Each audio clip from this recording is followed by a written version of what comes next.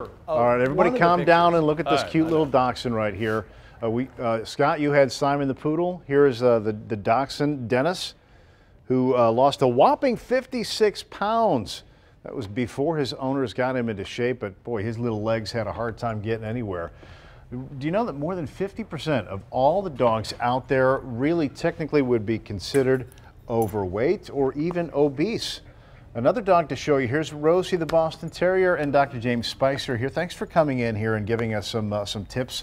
It's not just us who go on the New Year's resolutions trying to lose weight. For many dogs, this is a serious health issue. It absolutely is. And as you said, you know, veterinarians see 50% of the dogs we see and cats. That is sort of surprising. It is surprising, are overweight.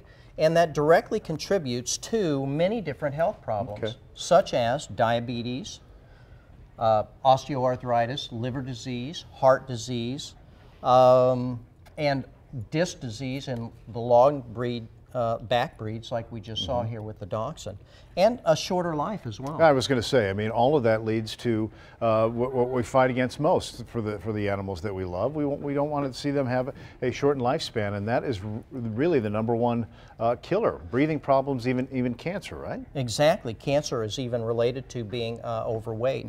And so the problem that many people have is, well, all breeds look different. How can I tell if my dog or cat is too fat?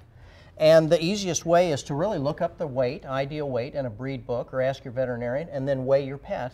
Most cats should weigh between 8 to 12 pounds, but the easiest way to weigh your pet is to simply weigh yourself, pick your pet up, weigh again, and subtract, and that way you can determine what their weight is. Rosie seems to be doing pretty good, right? She's doing okay. Another way is you can feel their thorax here and feel for the ribs. And if you can easily feel the ribs, you're probably okay. If there's a pretty heavy layer of fat there, then they're probably too heavy. But which is good right now, being as cold as it is outside. And I know that has been another big concern for you here. But what are some of the remedies that you think are a quick way? Is it just fewer cups of food every day? You know, it's diet and exercise. Okay. Diet. There's nothing more pesky than a hungry pet. So you're not going to lose weight on a regular shelf diet. We have to use a specific diet that's going to bulk them up, suppress their appetite, and yet deliver less calories. The treats are going to have to go on the shelf, or no more than maybe 2 treats a day. And then we have to exercise.